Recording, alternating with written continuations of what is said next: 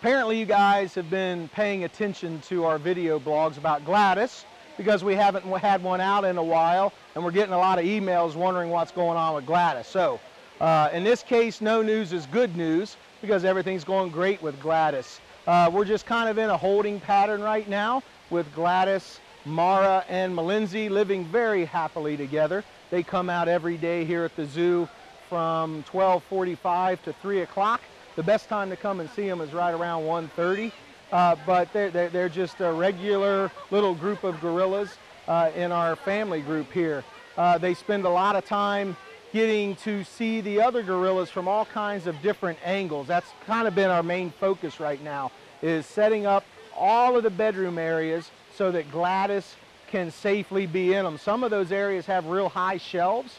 So what we've done is we've hung some climbing apparatuses off of these high shelves. So if, for instance, Malinzi or Mara kind of parks Gladys up there, Gladys can very easily climb down off of those bedroom shelves. And we've also put some finger protectors over some of the windows between the bedroom areas. So we can easily put Gladys, Mara, and Malinzi right next door to Jomo the silverback and the other females, and we don't have to worry about Gladys sticking any little fingers through into Jomo's side. So they can see each other and they can live next door to each other, and the rest of the gorillas can just accept that trio as just a regular little group of gorillas, as opposed to Gladys getting all that special attention she was getting from the human surrogates for so long.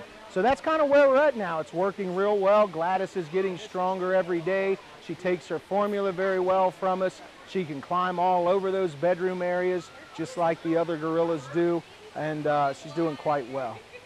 So one other reason, a little bit, that we may have delayed some of our video blogs is that I have recently incurred an injury.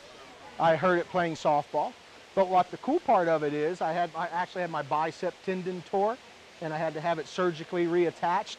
But the best part of wearing a cast when you get to work at the Cincinnati Zoo is you can have Gladys, the gorilla, autograph it with her footprints.